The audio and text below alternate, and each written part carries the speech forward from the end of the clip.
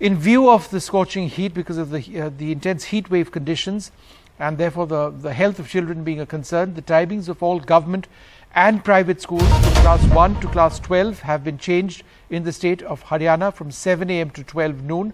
My colleague Sunakshi joins us for the latest on this. Sunakshi, what are the details? Well, in view of the scorching heat present in the country, in most parts of North India specifically, the Haryana government has decided to revise school timings for both government and private schools. They have fixed it from 7 a.m. to 12 noon, starting the 4th of May.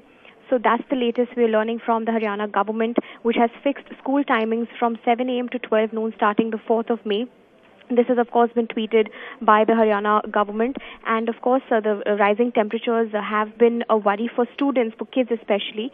So, which is why the Haryana government has decided to revise school timings for the children in view of the scorching heat in Haryana. And the dust storm, like the weather department has been suggesting, dust storm is likely to prevail in Delhi over the next couple of days, which is also why the Haryana government has decided to revise school timings. And it will be 7 a.m. to 12 noon, starting the 4th of May.